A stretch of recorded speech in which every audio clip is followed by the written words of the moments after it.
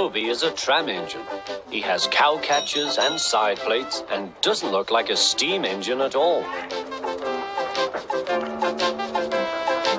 He takes trucks from farms and villages to the main line and is cheerful to everyone he meets.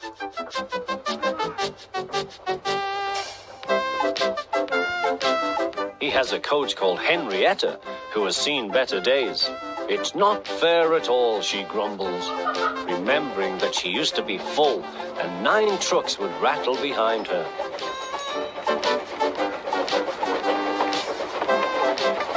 Now there are only 3 or 4, but the farms and factories send their goods mostly by lorry.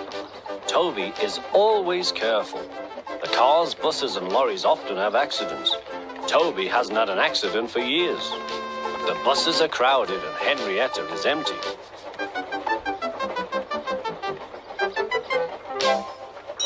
A lady and a stout gentleman stood on Toby's platform. He was, of course, the fat controller, but Toby didn't know this yet.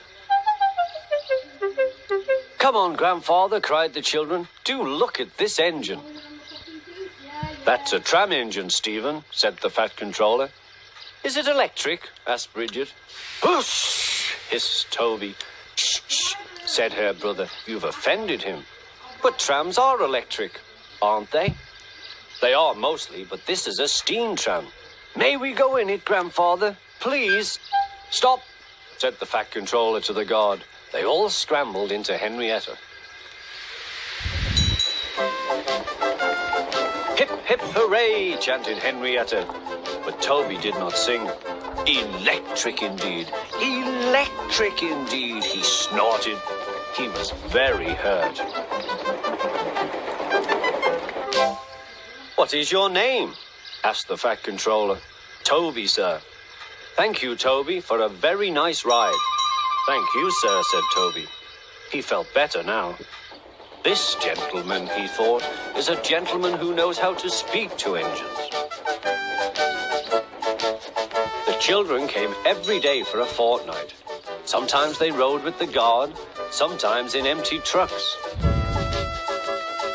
On the last day of all, the driver invited them into his cab. All were sorry when they had to go away. And the fat controller and his family thanked everyone.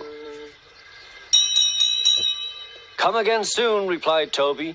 We will," called the children. And they waved till Toby was out of sight.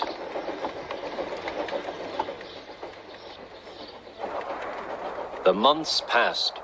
Toby had few trucks and fewer passengers.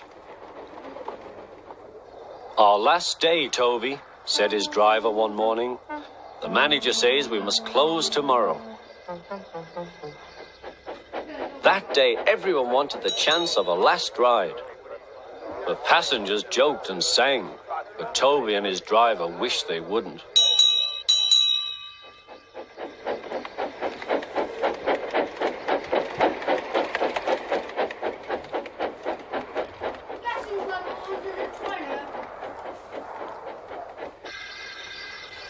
"Goodbye, Toby," said the passengers afterwards.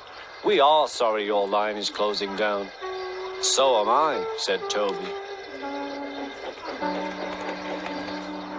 Nobody wants me, Toby thought, and went on happily to sleep.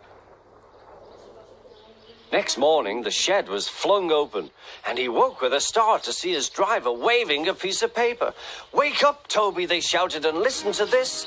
It's a letter from the Stout gentleman." Toby listened but I mustn't tell you any more, or I shall spoil the next